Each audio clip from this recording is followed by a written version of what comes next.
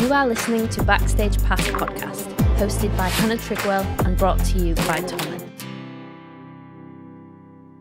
Janet Devlin, hello. When you first started out, what did you busk? When I very first started, I was like 15. I started on YouTube. I posted covers from my front room when I was 15. Right. And that led to one of them doing well. I think it got like 30,000 views. And in the early days of YouTube, this was like... That was big. 2010. I was like, oh... sorry, I can't hear you over the sound if I'm an internet celebrity. So it did really well, but then my mum basically was just, this is how the whole X Factor thing happened. She's just like, why don't you send one of your videos into X Factor? They're taking video auditions. And I was like, oh, I don't know. She's like, what's the worst that can happen? They were saying no. And I was like, fair enough, Patricia, with that logic, go on ahead. So she sent the video in. Just such a great name. I know, Patricia. Pat. I love that. When we were like writing a song together like ages ago, and you said something like, you were like, okay, Patricia, you're like talking about some story that had happened, and you said, okay, Patricia, and I was thinking, is that like, you know, when people say, okay, Karen? Yeah. I have okay Karen to my mom so much though. Great name. Yeah, sorry, I just completely interrupted your story about X Factor then. Oh no, honestly, it just, like, X Factor was a thing. It's one of those things that, like, you know, the ball started rolling and I was just constantly waiting for, like, so when's somebody gonna slap me and wake me up because, like, this is going well. So then after the show, a few record companies offered me contracts, but none of them respected the fact that I wanted to be an artist. Like, I actually wanted to write my own stuff. Everybody was like, here, we'll compile an album for you. You'll sing it, you'll do well. And then on the next record, you can write your own stuff. And I'm like, oh, so you mean when I flop on my butthole, then I can write my own stuff. Cool story, bruh. You've been personally open, and I think that really leads into you having such a devoted fan base. Oh, for sure.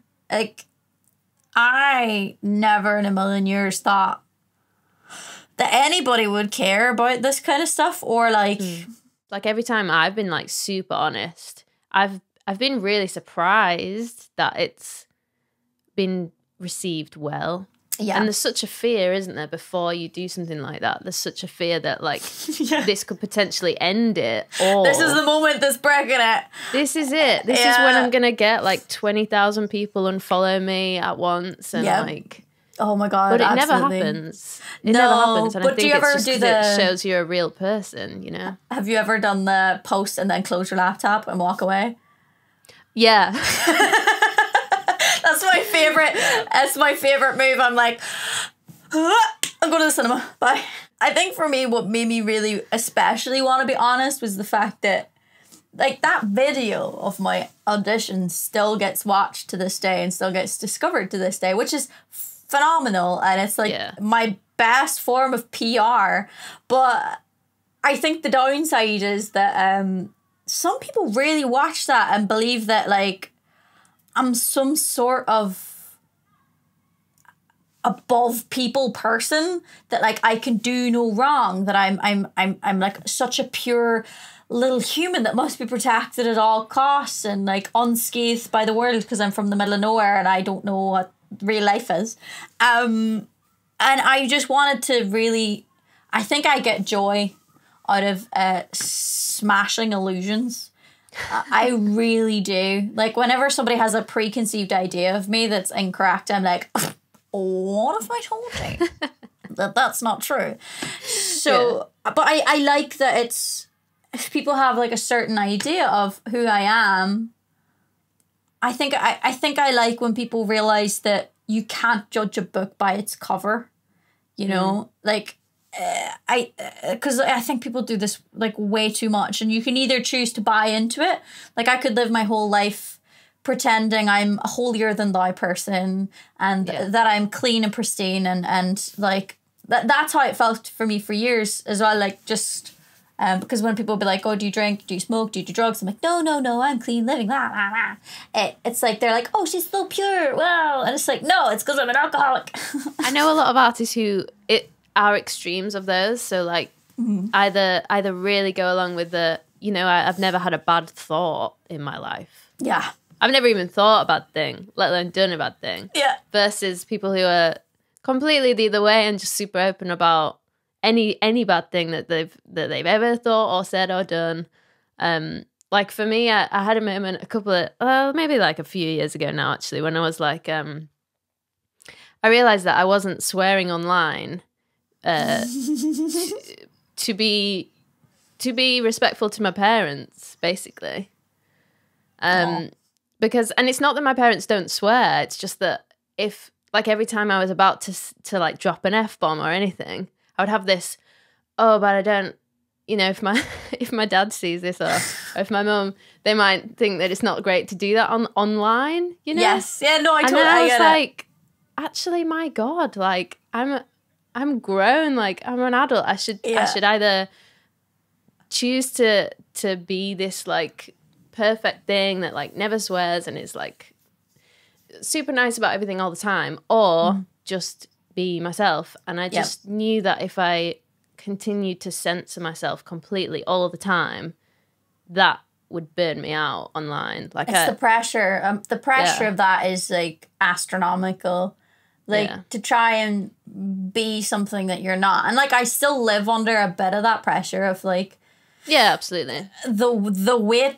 I feel like sometimes as well, like, I live in the shadow of my younger self as well. Like, because people love 16-year-old me so much that it's like, I can't live up to my younger self, guys. Like, this isn't fair. Like, this... That's when you were pure and, like... Yeah, exactly. I don't know, so I'm not going to, like, put words into your mouth, but I don't know how, like, X Factor or any other TV show edits things to look a certain way, but we only saw a tiny bit of you as well. Yeah, literally. It really is a case of, like, I think I've seen it more with other contestants. I'm not going to say, like, who, but, like, you'd see how you were there and you were in the moment and you were present, and then you watched how it was edited and you're like, this is not how that went down. Okay.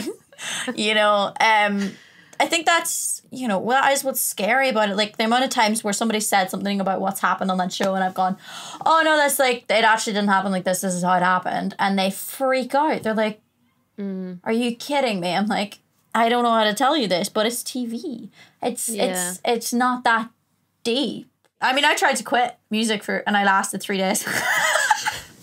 But I think that's because you love music, genuinely love it. But it taught me the biggest lesson of my life, because I was like, no, I can't do it anymore. I can't do it. I'm not putting this album out. I don't want to like lead people down. Like, I'm not supposed to be an artist. This isn't my way of life, and all of these things. Yeah. So I made it literally in those 3 days as well. I literally was like, oh, so I can start this wee side project. Bluegrass band, and I can always call your man and we can do some stuff together, and I could definitely play a wee gig there, couldn't I? Like, that be... I'm like, Janet, you haven't even quit music. Like, you dope. You absolute dope. Like, so, after those 3 days I was like, no, I actually love this more than life itself. Like, congratulations, you can't quit music. But it was the most That's a nice realization, though. It was. Sometimes I've questioned, like, am I still, if I've put, like, a bunch of songs out and they've not done well or something, like, am I still doing this just because it feels like it's my identity and it's important to carry on, or, like, am I doing this because I actually love music? And after taking breaks do I realize, it's because I love music. Exactly. And I think there's some people that really, like, frown upon an artist questioning their place in the industry, and that makes me so angry, because it's like, what, so you've never in your life thought about quitting something that you love? Because for me in those 3 days, it was the most freeing feeling for 3 days to be not Janet Devlin the artist, but to discover that Janet Devlin the person is an artist.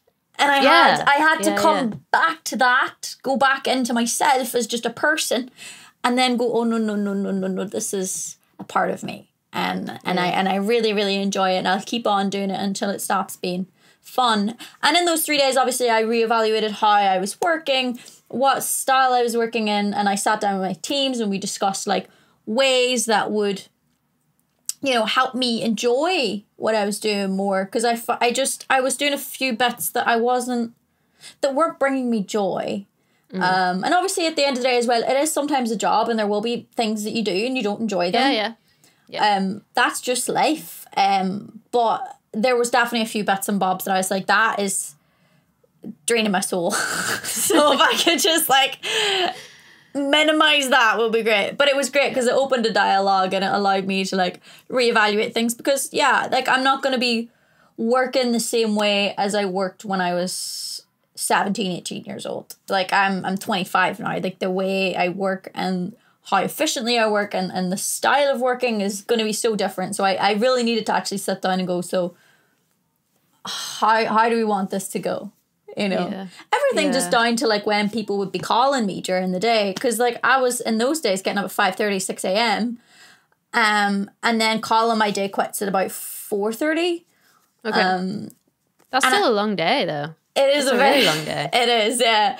But like I don't mind working like that. But then I would maybe get a call at about like 7 o'clock, or then get an email at like midnight, and I'm like, no. This isn't the. I understand that like the music industry doesn't have a schedule, but like you'll get an email back at 6 o'clock in the morning.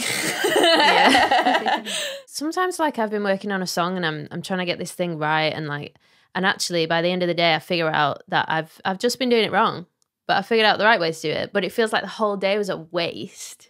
Yeah, but like you forget you wouldn't have got to X if you didn't go through Y, and you're like, oh. It's kind of like, because I'm so used to putting everything online, if I don't have anything to show for the end of it, like physically, you know, show.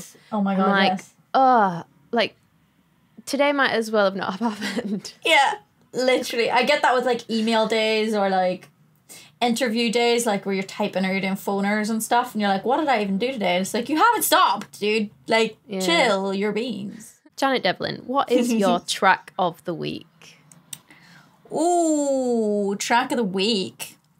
It's a good one. What was I listening to before I came on here? Because it was a vibe.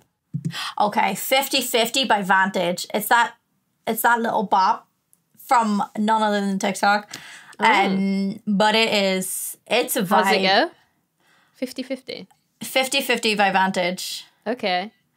Like, put that on and tell me you're not having a good time, because you're having a good time whether you like it or not. I'm going to check it out. And then as a last question, what is the best lesson that you've learned so far in your career? Best lesson I've learned in my career. It's a biggie. It's about being yourself. Because I've watched so many people crumble under the pressure of being what people expect them to be. I've fallen under the pressure of being what people expected me to be. And I honestly think in my life and in my career, I'm doing my best. I'm riding high when I'm being myself and I'm being wholeheartedly myself. It's the same in relationships. You know, if you're dating someone and you are 100% yourself, they tend to do the best, you know? Yeah. And I know it sounds cheesy and I know it's been said a million times, oh, just be yourself. And it's even more confusing when you don't know who you are. But as long as you feel like you're not putting on an act, then you're being yourself. Like, don't think too deeply of like, who am I at my core? Like all that kind of stuff. Just as long as you're not pretending to be something you're not, then you're being yourself. And I think the reason why I think that's so important, it's that if you were to write a song tomorrow and put it out and it wasn't your vision, you didn't like it and somebody else made you do it, and you thought the only reason you put it out was because you thought it would do well, and it flops on its butthole, you'd be like, why did I even bother acting like someone else? Whereas if you put something out that's wholeheartedly that you love and you enjoy, the chances of that doing better are higher. And even if it doesn't do well, you're still like, well, I stand by it. I love that thing. It's me and I love it. And I think that's it. Because then if disappointment happens, which sometimes inevitably it will, you don't take it so personal. Yeah. Yeah, and you just love the thing that you put out anyway. So it kind of matters less if it's like successful with other people or not. Yeah, for sure. And whenever somebody gives you a compliment about it, you believe it. Because you're like, yeah. Whereas if you put the other thing out that you don't believe in and somebody gives you a compliment, you're like, are you sure about that? Jesus. And then you start falling into imposter syndrome and everything's horrible. Yeah. Yeah, true. Thanks so much for speaking to me today, Janet. I hope you have a great day. Aw, thank you. And you too. Thanks so much for your time. Thanks for tuning into this episode. Be sure to hit subscribe and leave a comment to let us know what you think.